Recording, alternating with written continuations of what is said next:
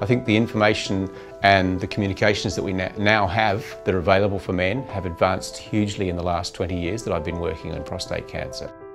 You don't get to the age of 50 in Australia now and not know a lot of men who've been through prostate cancer. I've sat with some of them through those consultations and realised how difficult a path it is to navigate, and so that's a very strong motivation to try and make things easier and make things better.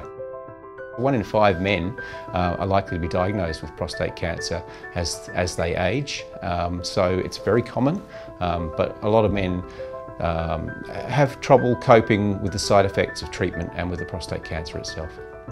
So my involvement with prostate cancer dates back to 1999 when we assembled a bunch of experts at Cancer Council. We formed a plan and the aim was to better understand the treatments that were available for prostate cancer and how men's quality of life was affected. And that study's been immensely successful and very informative, and has helped change practice and policy both in Australia and internationally, so that we can look more in terms of how men live their lives after a diagnosis of prostate cancer to the best possible quality outcomes.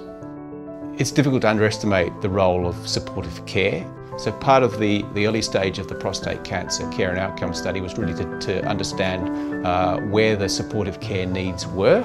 They needed support with better information and communication about the treatment options, and they needed support about the long-term issues that they're likely to confront, particularly the psychological issues. A lot of men do suffer from the common side effects after a diagnosis of prostate cancer, including impotence, incontinence, and to a lesser extent bowel problems. And we know those have major effects, both in terms of functionality but in the way men feel. And our supportive care groups that we work with tell them about the work that we're doing and increase the network so that we can really touch as many men as we can. The Cancer Council's support of the prostate cancer care and outcomes study over the length of time, over these 15 to 20 years now where we're looking at, has been incredible. One of the things that we do now know is that about 96% of men with early stage prostate cancer will live to at least 5 years, and 90% will live to 10 years. So the ability of our work to be able to delve into understanding the long-term effects has been really important. I think we've made a number of remarkable achievements, but there's still a huge amount to go. So we'd like to see that no man goes through prostate cancer alone.